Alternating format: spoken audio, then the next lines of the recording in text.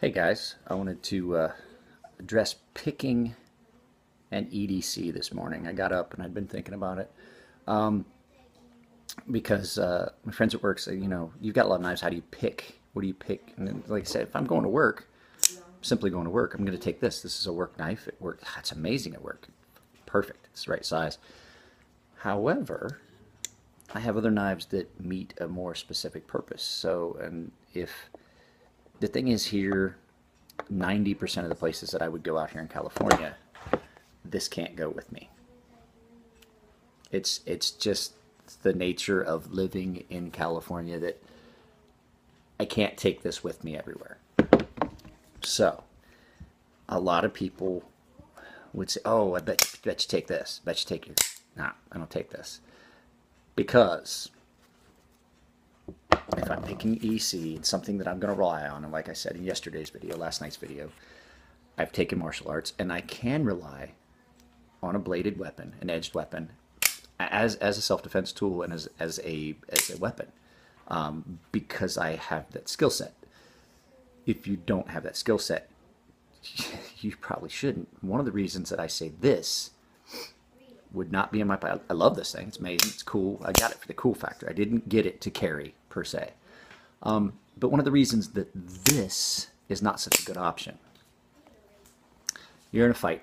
You're scuffling. You got your hand. He's got your left hand. You've got this in your right hand, and you get this against his pant leg. And now I have nothing. I have to fumble around with it. I do not have a second chance of deployment. That requires no thought. So this, for 90% of the time that I am not carrying this, and this is the reason why this is always in my pocket, it is built with pretty much combat in mind, fighting in mind. It's comfortable. It's got that forward choil that you can get good purchase on, and it allows you to choke up, and you've got good.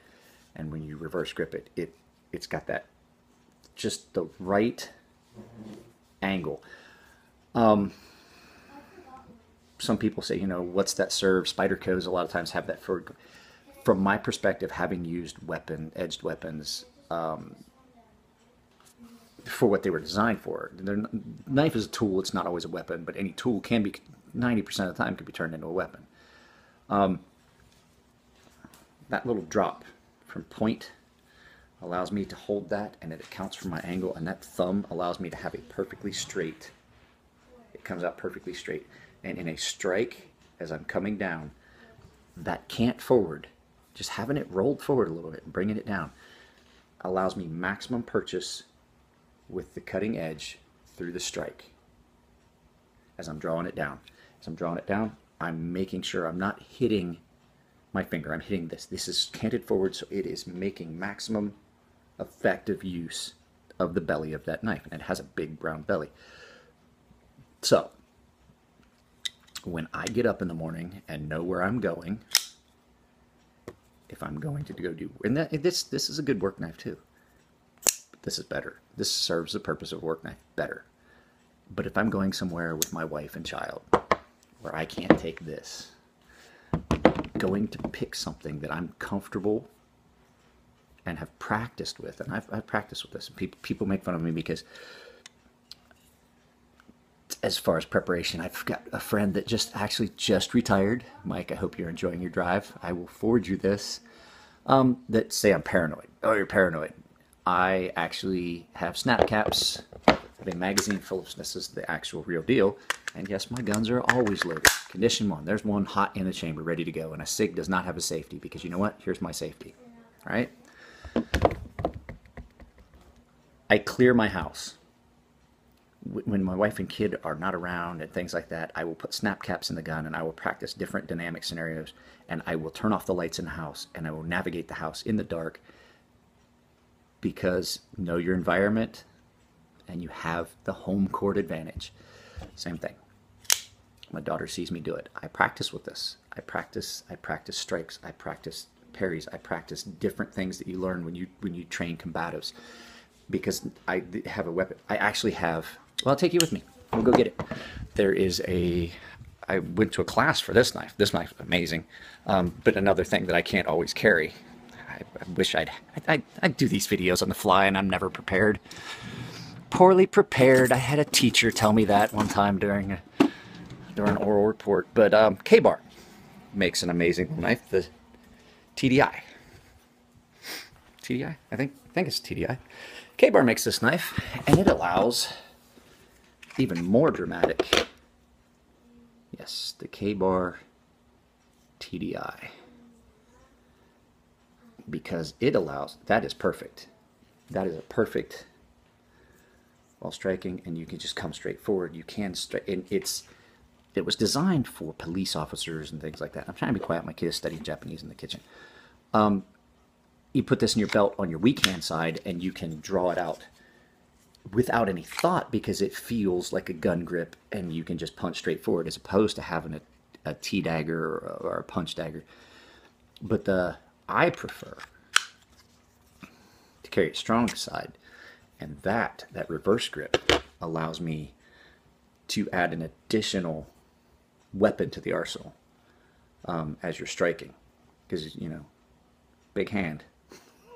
And then I got a blade in it. I'm doing maximum damage, so I can still strike, but I can also do devastating damage with that. It's still has a factory edge on it, and it is. Let's see if I can get it to focus on this. It's really sharp. So, you know, not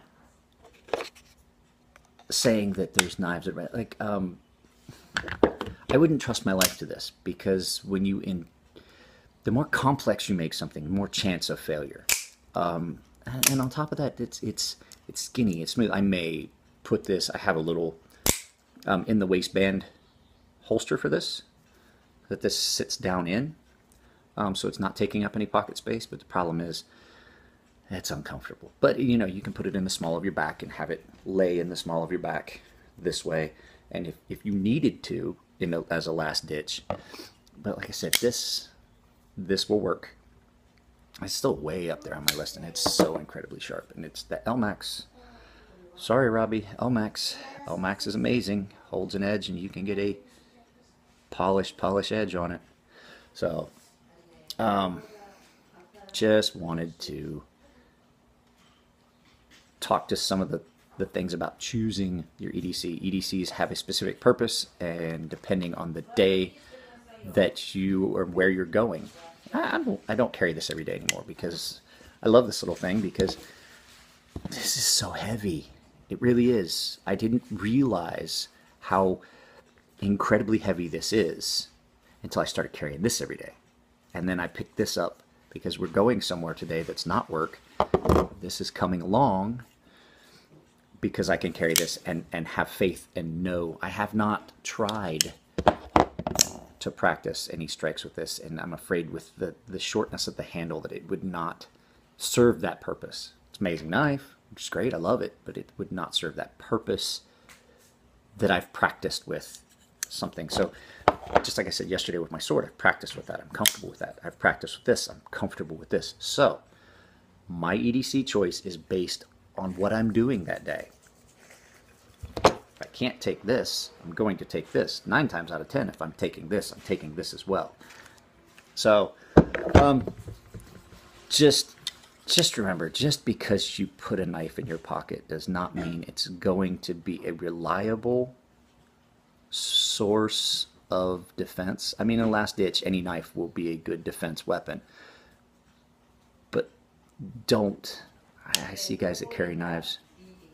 I see guys that carry knives, and they think it makes them a badass, and they play, you know, oh, I've got a knife, I can take. If you do not know how to use a knife, you are going to get hurt, and that knife will be taken from you, and you will have your knife stuck in your gut or in your throat, and it will do you no good. So I would say, if you're going to carry a knife for a defensive purpose, get some training and train with it. The folks in Ohio that developed this knife have a course that I went to for this, on how to use this knife as a defensive weapon. So it's an amazing way. They make a neck knife version of this as well, but it's amazing. So I'm gonna get off of here. We're trying to do 3 things at once, and so you guys have a good weekend.